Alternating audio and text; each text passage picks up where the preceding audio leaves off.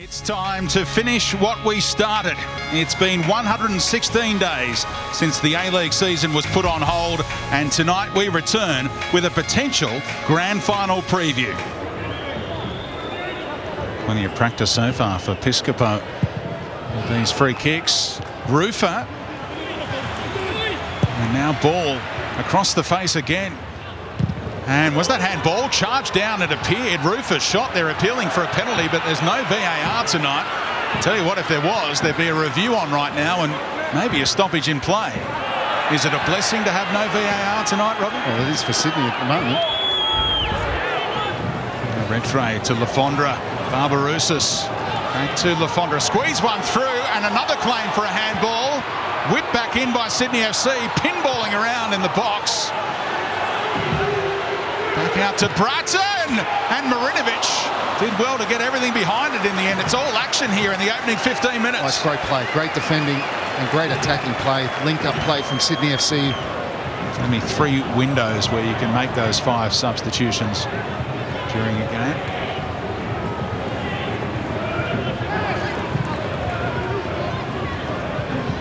McCowett.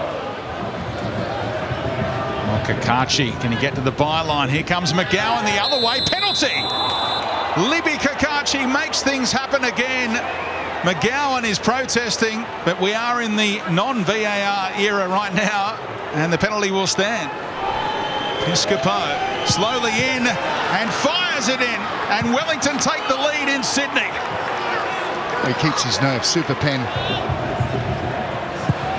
That's speed. By McCowett.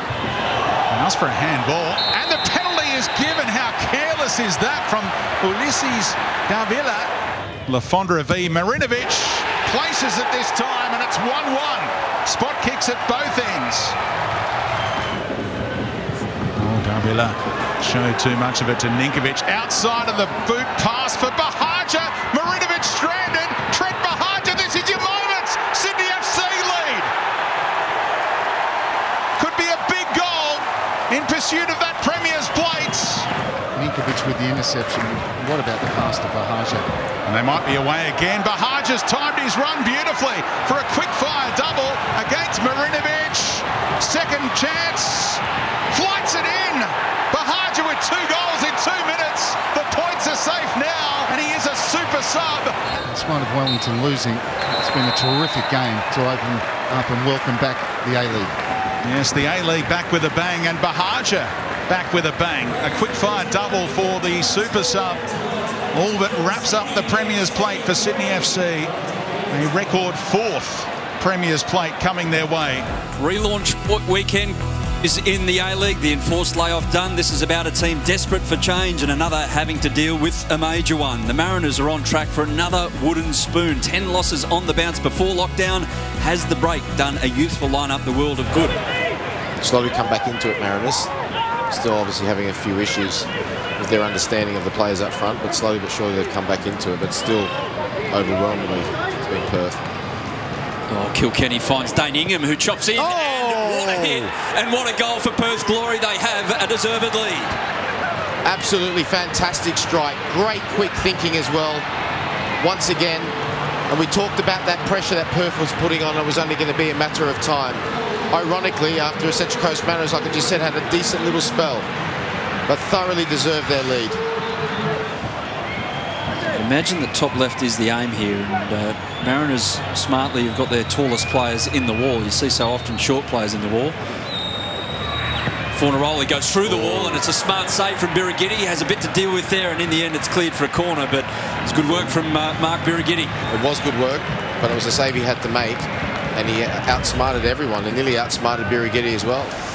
Ruiz Diaz in the centre there is 2 attacking midfielders. Here's Jordan Murray outside Aussie Malik in space to drive into. He's trying to link up with Silvera, who throws his hands up, making that diagonal run. Still it's alive here for Ruiz Diaz. Top of the box, wants a shot. Oh, Jordan Murray through the air. That was better. Well played from the young boy.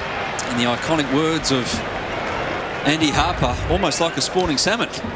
Jordan Murray with the dive. Jedinak-like growth as well for Nick D'Agostino. He's getting that way. Neat little ball. Vinny Leah.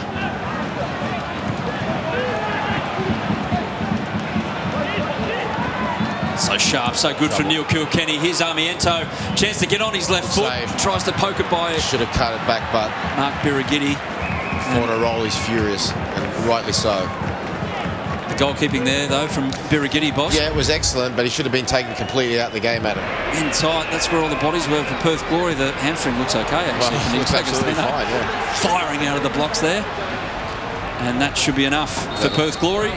That is enough. So the losing run continues for Central Coast Mariners, but for Perth Glory, the relaunch is a successful one. First up, two clubs with ambitions of causing a stir this A-League season, shaken somewhat by the departure of foreign managers who have returned to homelands, replaced by men from their respective backyards. In keeping with the times, both Brisbane and Adelaide have stayed local. Warren Moon and Carl Viet appointed respectively, and they have talented squads set to launch into the relaunch. It's the Raw and the Reds. A-League football on a Sunday night.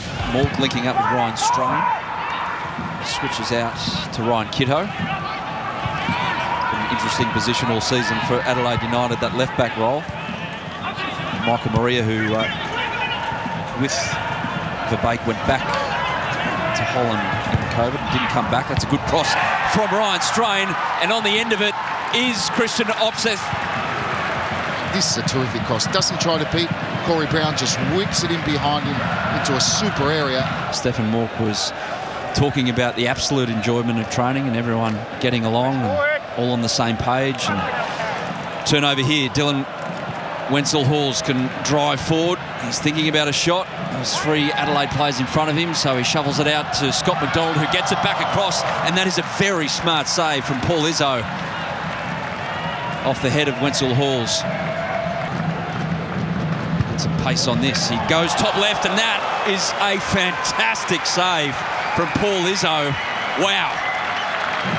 Brilliant save. That's better than the save he made on Wenzel-Hall's header. Jay O'Shea goes for goal. Good technique. It's an up and over, and it's coming down. It's going into that top corner at full stretch. Izzo to his right. His footwork was perfect. 3 saves from Paul Izzo, and 2 of them top class.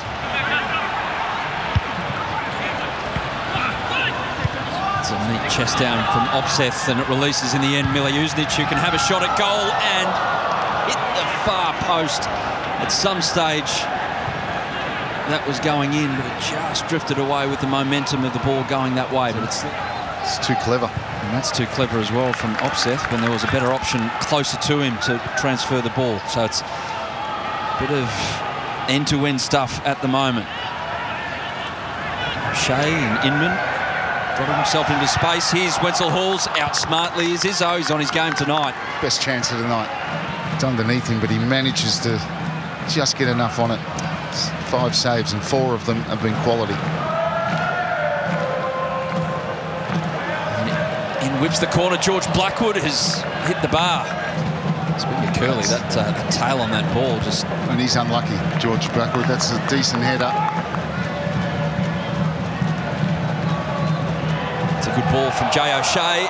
Finally getting the ball where he wanted, which was on the bounce of Tom Aldred, with a 4-man wall right there for Adelaide United. O'Shea, is he looking at that top right-hand corner as he sees it? He sees it a bit lower, but actually it goes into Amadi Holloway, and that is that. Adelaide United, a huge win to start the relaunch for them.